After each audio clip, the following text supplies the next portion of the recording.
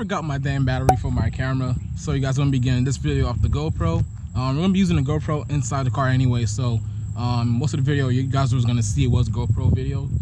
But yeah, man, we're here at Abe's place getting a little review on his Type R. We're gonna talk about his story on how he got the Type R. I know a lot of you guys trying to figure out like what happened to the knife gen, the 500 knife gen that I didn't review but drove, that you guys watched the crazy video on. I'll insert the clip right here.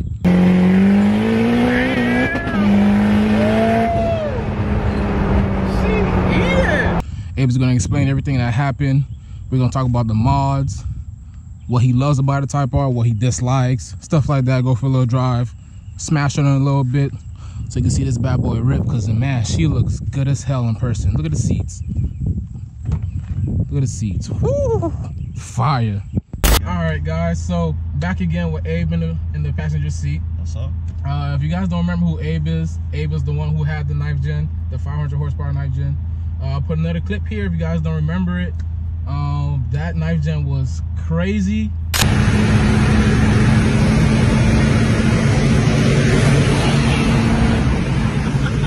And I'm not gonna explain what happened to it. I would rather have him do it because this is, you know, it's his car. So Abe, what happened to the knife gen? All right, so cool story. If you guys are familiar with the 9th gen platform, when you go boost, you can't really do boost by gear through Honda like you can with the 8 gens, the RSXs. It just, that 9th gen ECU doesn't have that extra, I guess it's the pulse width modulation output, or the PWM, whatever. So I took it into my own hands to set up boost by gear, and I did it through a momentary switch. So I was doing a pull in between boost, you know, settings. So I was maybe pushing 12 pounds in like 2nd or 3rd gear. I can't really recollect because it was crazy. And then I went from 12 pounds to the next gear, which was 19 pounds. And the stock rods just didn't like it and made a window in the block. Hot oil hit the turbo. And you know the rest. RIP. But yep, as you guys can see, he upgraded to a Type R.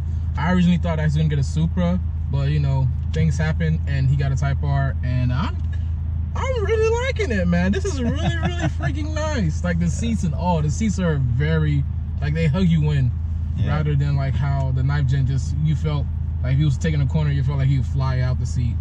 But yeah, this, man, first experience starting it up and everything, gears, feels nice. I can see me driving the Type R, no lie. But I don't see me doing the payments. Yo, those payments are crazy. Yo, they're a little more hefty than the 9th gen for sure. Yeah. But you know, fortunately, I'm still able to make the payments. Yeah. I'm gonna put a hashtag. I need to be rich like Abe. Oh no. My son. Yeah, you're good. So it'll tell you. So come out. It'll tell you right here when you're in gear, right under the plus R. So clutch in, let go of it a little bit. You're good. Just a light clutch. Dang. I don't like this thing. What the heck? It's his first time driving manual, guys. Don't worry. First time driving a Type R, man. Yeah. It's like I'm driving a Camry. Nah, I don't. I like the steering. The steering feels very like stiff and tight. Yeah. So it's really nice. It has different settings. Like it has right now on startup, it goes to plus R. From factory, it starts in sports mode. But once you get Honda, you have the option of just starting it in plus R. Speaking about Honda, I heard you have to like do something crazy just to get it to work. So initially when the Type R's first came out, you had to ship your ECU to Honda, right? Jeez. And they'd have to do the unlocking process there. Now all you have to do is have an internet connection, right? Connect the Type R, or not the Type R, the Flash Pro to a computer, and you can do it the unlock process remotely. Oh, so okay. it's just a push of a button basically. Instant jailbreak is what they call it. Oh, like that. Yeah, I heard like it was costing like $1,000 to do it though. Yeah. Like before, is that true? Or I think overall cost, because Flash Pro is like what, $700 brand new, and then you pay another $200-300 to do the jailbreak. So the jailbreak costs $200. Yeah. Which sucks. I don't know if I ever can transfer that jailbreak to another Type R if something were to happen to this one and I buy another one. Yeah. So like I feel like that's a one-time thing. So if I ever got another Type R, I need to get the jailbreak again if I bought Honda. I have a stock clutch, and this clutch is like so damn light compared to. And it's actually a little heavier than what it used to be. Yeah. I did the clutch delay valve in it. So as you know, all these Hondas with the clutch delay valves, like it kind of makes shifting quick and high RPMs a pain in the ass because you grind gears. Yeah. So this did the same in second. I did the clutch delay valve delete, and then I adjusted the clutch pedal, and I don't have that problem anymore. Thank freaking goodness. And this has what's it called? Auto rev match. Yeah, right? auto rev match. So if say you downshift to third. Oh my gosh, that's nice. Yeah. I really like the interior. The interior is really freaking nice. Yeah, nice interior. Steering wheel's real nice. The so this is a 2018. I think in 2020 and the 2021s they have the same. The steering wheel is the same material as the seats. I think it. I don't want to say this wrong. It's called like Alcantara or something like that. Alcantara? Yeah, that. I don't want to say it incorrectly. Like, boy, I learned how to talk. You know. Took me a while to say it too, no lie. So, yeah, it's that same exact material. This next light, you can make a lot. Same material. And the thing that just worries me about that, like having it on the steering wheel, is the wear. You're constantly touching it, constantly, you know, the wear and tear on it. So I'm happy with this steering wheel. So what's the mods done to her? Oh, okay. So let's go over mods. So initially, I bought the car. I was like, I'm not doing nothing. Yeah. Keeping it stock. Keeping it stock, man. This is gonna be a daily driver. Dude, next thing you know, it's making freaking power. Yeah, man. So like initially, stock power. It was okay, man. The only thing I just didn't like is that like stock, not really a stock K series, but like a K series, all motor K series can keep up with me. Yeah. So like I was like, nah, man. I'm not gonna be the highlight of someone's video, like getting gapped. Getting gapped by all motor freaking agent. Yeah, man. Like no, man. I'm good. So the first mod I did on the car was a drop-in air filter initially, and that already does wonders for the Type R because the stock air filter is restrictive, and the stock air box is already very efficient. So I did a drop-in high-flow air filter, and that freed up some power. Honda did their own independent tests a couple years ago, but since then the PRL has come out with their high-volume intake, is what they call it, and they really haven't done side-by-side with that. But the stock air box actually outperformed aftermarket intakes. Yeah. Yeah, and then you add a high-flow air filter, it makes it even better. So that's what I did initially. And then I started hanging out with too many Type R boys. Too many chats, too many discussions. That's what happens when I hang out with you. I want to go boost. Yeah, man. The influences, the outside influences really make you make decisions that aren't financially the best, but I'll tell you why I was able to afford my bolt-ons. This is the spot where like I like to do the twists and turns, so you kind of make your own road course, right? Yeah. And yeah, just go at it. All right, so finish up saying how you got the full bolt-ons. Oh, let's finish. Sorry, rudely interrupted by a phone call. So I don't even know where I left off. High flow air filter. All right, and then after that, I got the downpipe. Downpipe frees up a lot of horsepower. A lot on these turbo cars. Obviously, Honda got Honda, which is important. So downpipe, PRL high volume intake now. I got rid of the high flow air filter. I wanted the more of the whoosh sound from the blow off valve or the recirculation valve.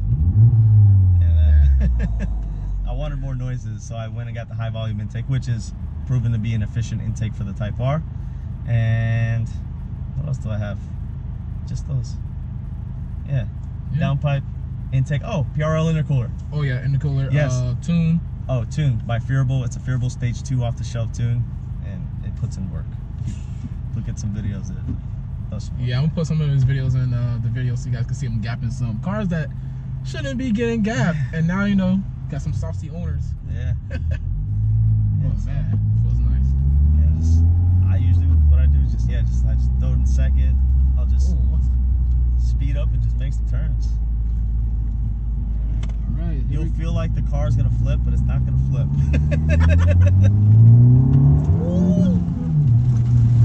Oh my gosh, I hate that noise. All the rocks. Yeah. Sheesh. Yeah. And she's wow. That's nice.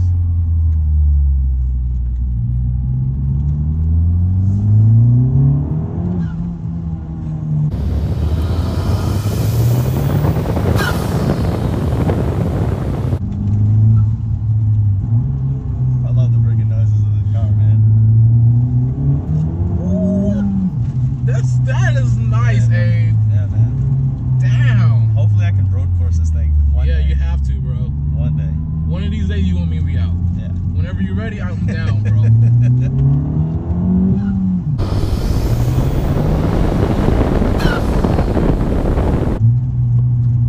Like I was saying, like when I'll go back to like how people ask me all the time, how do you compare it to the night gen?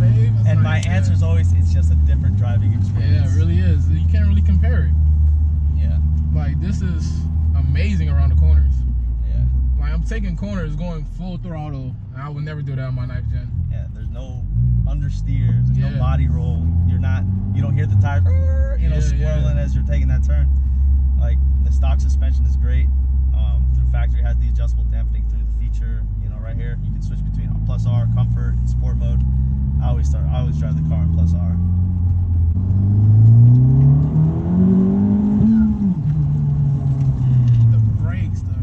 The brakes are crazy. Yeah, bro. Damn. The fact I don't gotta try to rev match it or anything. That's nice. So imagine taking corners not having to rev match. Yeah. Whoa, that was a nice turn. Yeah, man.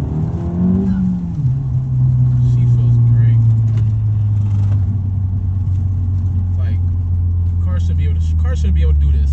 Yeah, I know, you feel that, right? What the hell? And the car is it's very predictable around the corner too. Yeah. It's not gonna do something that you're not expecting. Right. So you take that corner and how you expect it, it's how it takes it. Dang.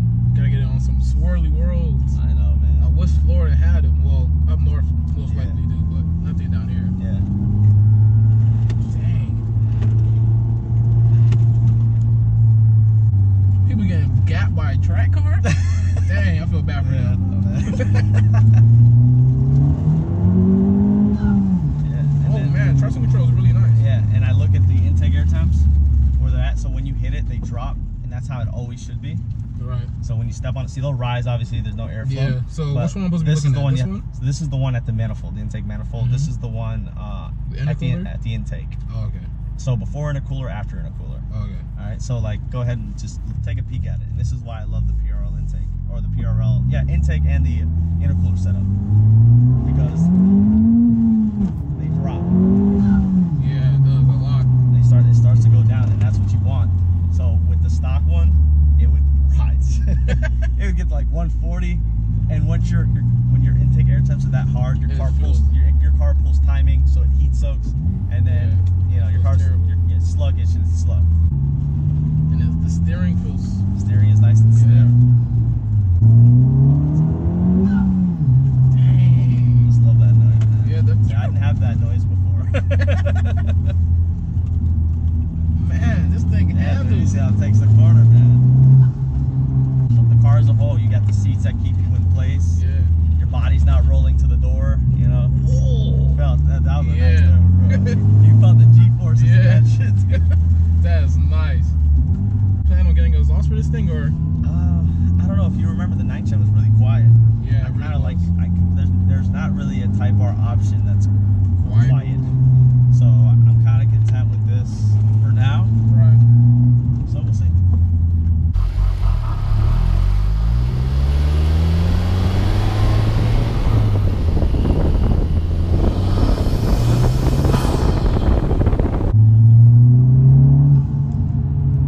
Yeah, the power is way different than it was on the when you had the not the Type R, the night gen. See, I would have loved to have the night gen at where it was at in our first video versus this one now, and see how that would have panned out in a nice little roll race. I think the night gen will walk away from it on the top end. For sure, because the night gen has the extra RPM, and as much as I don't want to say it, because the night gen K series is still considered crappy, but it has the better motor than this. Yeah. I mean, internally, this motor's great. When you see people throwing rods, it's because it makes too much low end power, so it throws the rods. Yeah, I feel that, and just like it's real torquey. Yeah, on the low end for sure. And then the sleeves on the K20C1 in this car, they're really freaking thick, man. It's just the thickest I've ever seen any Honda stock sleeve. Right. So the sleeves are good. People have made, from what I've seen, stock sleeves 600, maybe 700 stock sleeves, man. Which just gives out other rods.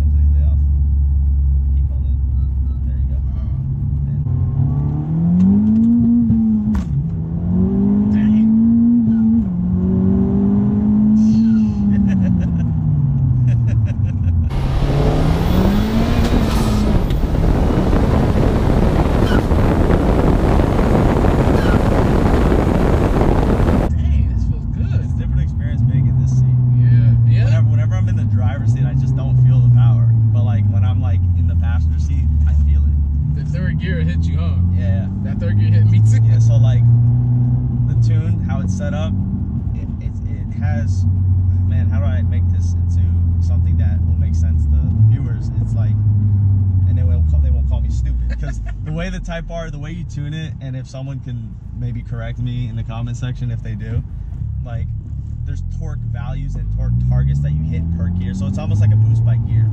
So first gear is not as rowdy as second gear. Right. Third gear is a little bit more rowdy, and then fourth gear you get, yeah, you can hear it too. Yeah, you get the full set in fourth gear. So that's how Fear will kind of set up the tune, that is stage 2 tune. So the power you get in first is not the same power you get in third. It's more power in third gear. Oh, I forgot to mention this.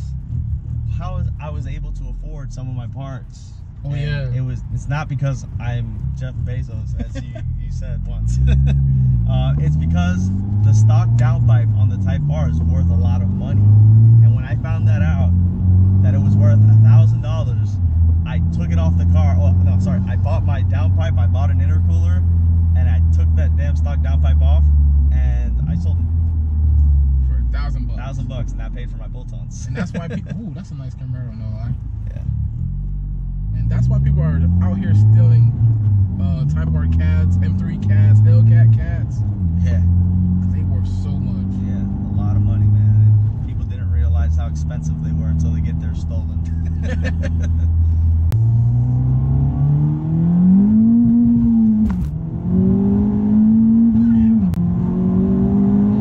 I love that third gear. This third gear actually hooks. Yeah. It makes me feel like I'm braking a car when I put it in second, but it's just the traction control, It's the right? traction control. You can see, like, so the RPMs just don't bounce right off the limiter. Right. You'll see, like, it kind of almost looks like it lags, in a sense. So that's just, I don't know the scientific words to say or how Honda does it, but that's just the traction control setup by Fearable. That's it kicking in. All right, guys. If you guys enjoyed the video, man, please leave a like, comment, subscribe. Follow my boy Abe at Abe_FK8, right? Yep. Yeah. Abe_FK8. I have also started posting more videos on YouTube as well. It's just, yeah. YouTube is just Abe. I'll put his YouTube link down here too, and in the description, in case you guys want to go watch his races. This man, that's the deal. Trying to put it in, man. Trying to put in work for the Type R owners. A lot of Type R owners don't really drag race their cars or roll race their cars. Yeah, they like the track stuff. Yep. But as you guys heard, he is thinking about doing track stuff. So make sure you guys stay linked up with him. Most likely he's gonna be posting more content, and I definitely know it's gonna be fire. So yeah, man. If you guys enjoyed the video, please like, comment, subscribe, follow your boy Instagram at _got the soda. I almost said ZOOVIE. But yeah, your boy's out. Peace. See y'all.